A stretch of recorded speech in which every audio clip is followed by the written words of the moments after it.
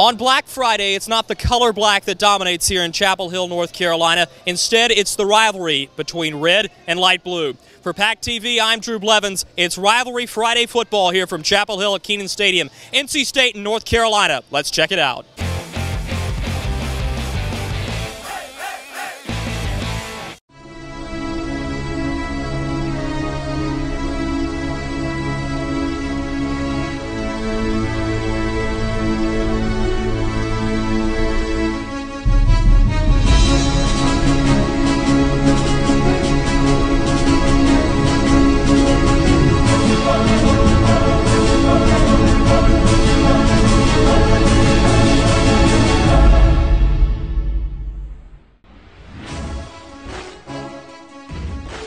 NC State started things off by stopping North Carolina on the game's opening drive.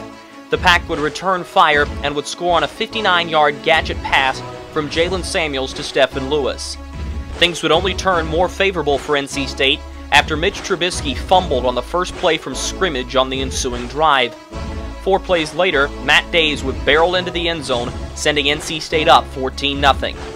State completed one long pass play that was called back on a holding penalty, but the foul marked the lone miscue of the first quarter. At the start of the second, Days would hit pay dirt again on a gutsy 18-yard run on 4th down. Mitch Trubisky would lead the Tar Heels back though. Trubisky found Ryan Switzer in the end zone to put the Heels on the board at 21-7, which is where the score would stand at halftime. Carolina recovered an onside kick to start the third quarter, but the play was called back for an illegal block downfield.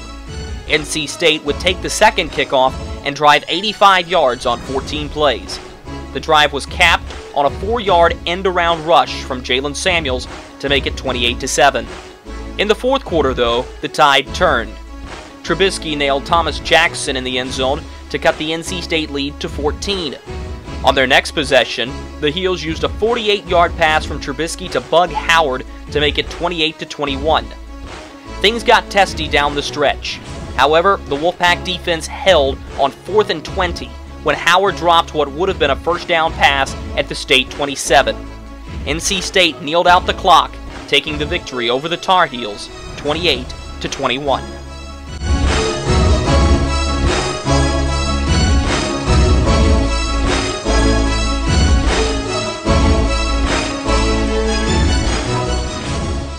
NC State gets the job done here in Chapel Hill today, improving their record to 6-6 on the season and making them bowl eligible for the 3rd straight year. NC State has also now taken the last 2 right here in Kenan Stadium and are 2-2 against North Carolina under head coach Dave Doran.